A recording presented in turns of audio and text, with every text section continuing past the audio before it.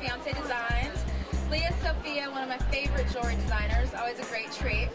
These came from China, they were gifts from my mother, and these came from a very cheap shop on Melrose in LA.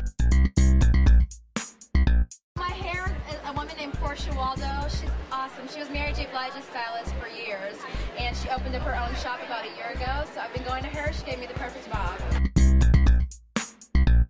Here in New York, she's on 27th and 6th, and a lot of black Hollywood, black celebrities go to her, and she's just wonderful. You go to her with the inspiration, you come out, you feel like a new woman.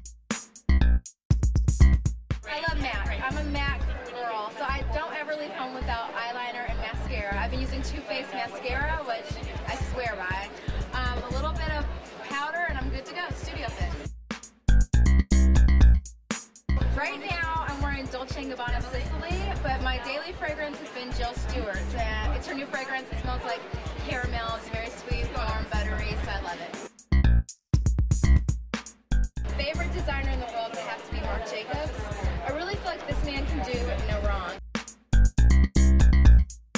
Oh, Crest White Strips. I could be their spokesmodel.